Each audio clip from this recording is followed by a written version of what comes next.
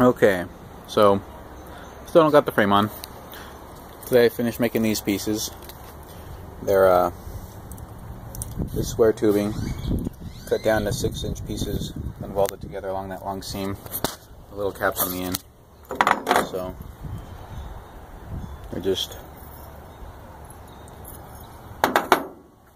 strong little pieces that'll go along the bed. I made a miscalculation and need to raise it an inch, so this is how I opted to do it. That'll be 4 of these, doot, doot, doot, on either side, and then the frame will sit on them. Had to get some more pieces too to cut out for this deal in here. Might have already showed that, can't remember. But this is definitely new. All these beautiful welds. Working with what I got.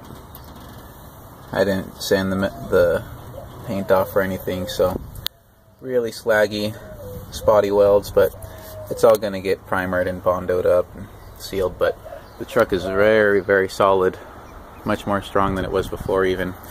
It's all just one piece. You can see where the cab and the bed connect.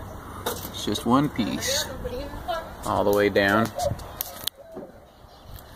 And then this is also where it connects to the cab and the bed. So I think the last time I showed it, they were just cut open, torn apart. Now they're welded together. And that's basically everything. There's the welder. There's what's left of the frame, or what's, and here are the pieces that are going to go on that loft. To go on there. Seats are out. Workstation is a mess. Wood pieces are all in there. All sorts of more wood, and paneling, seat belts, seats, all this junk.